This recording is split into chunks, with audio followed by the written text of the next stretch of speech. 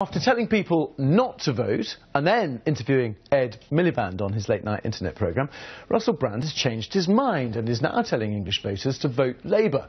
What difference does a celebrity endorsement make, though, for one of the parties? Here's Vicky at the campaign hub. Well, no one really knows whether celebrity endorsements make any difference or sway anyone's vote, but the parties do put a certain amount of effort into it. Here we have the Labour leader, Ed Miliband, doing that now rather infamous interview with the comedian Russell Brand. It was controversial because Russell Brand recently suggested people shouldn't vote in protest at the system. Well, he seems to have had a change of heart, coming out today and saying that people in England should back Labour and saying that Scottish voters didn't need an Englishman telling them what to do. There have been others, though, who have nailed their colours to the political masts.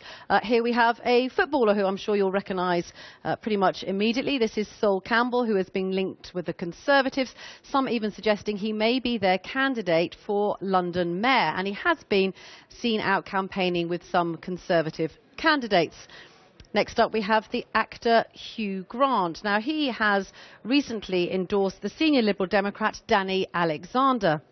Mr Grant tweeted, "Dear people of Inverness, including friends and relations, I know Danny Alexander and you're very lucky to have him. Just an opinion." A little kiss there at the end of his tweet. The Liberal Democrats, of course, will be hoping that he's got a lot of friends and relations up there. It's a pretty tight fight. Now on to the fashion designer Vivienne Westwood. She has given a lot of money to the Green Party, £300,000 she donated.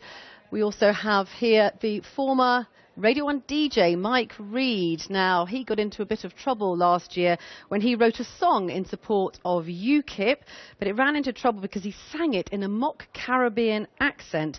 He eventually apologised and withdrew it from sale. Now, the question is, does any of this make any difference? Back in November, YouGov had a look to see what contribution to the political debate people thought that Russell Brand made. Positive 13%, negative 46%. And interestingly, when it came to younger voters who you might think would be more inclined to listen to what he has to say, not much different really. Positive 19%, negative 29%. So we'll have to see whether any of this makes any difference come election day. Vicky up at the campaign hub. Well, let's get the thoughts of Emily and Raphael on this one. What do you think, Emily? It seems like Labour have had most celebrities backing them. We've had all kinds of people. We've just seen Eddie Izzard go out with Jim Murphy.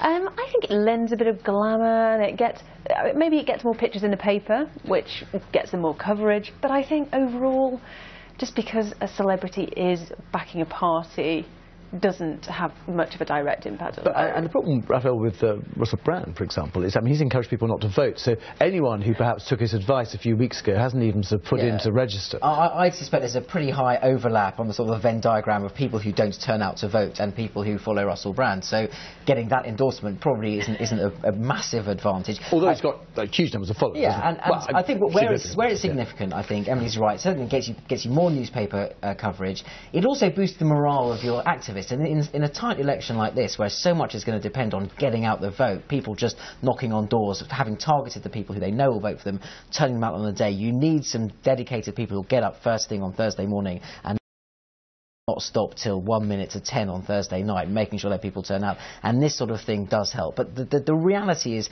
that all of the campaign doesn't actually change minds that much. I mean, people make up their minds about politics over months, years, generations. And without denigrating your newspaper, but just newspapers in general, I mean, newspapers are coming out and saying, you know, which party people their readers should vote for. But social media is playing increasingly a big part in this, isn't it? Yes, no, it really is. You know, newspapers have, in the past, claimed a victory for campaigns, and newspapers are coming out now and nailing their colours to the mast, but I think increasingly they matter less, and I think that's because social media and the internet as a whole has kind of taken over. People are able to make their minds up a bit more. And Raphael, I mean, even those letters from collected assorted businessmen and things, I mean, they can quickly fall down, can't they? Because exactly. Their paths are explored. And also, I think, quite often, where something has campaign impact is if it's counterintuitive. So if, for example, the Labour Party had produced a load of FTSE 100 executives saying, actually vote Labour, that would have been a big story. But, you know, if you've got a bunch of, you know, hedge fund managers and Tory donors saying vote Tory, well, guess what? Of course they would say that, wouldn't they? Yeah. And actually, a bunch of kind of lovely actors say vote Labour. Where the stonemasons stand. Yes.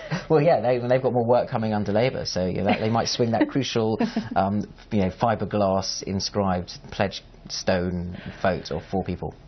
Indeed. I don't know what's I don't think either of you have anything more to say on that. Emily and Raphael, thank you very much.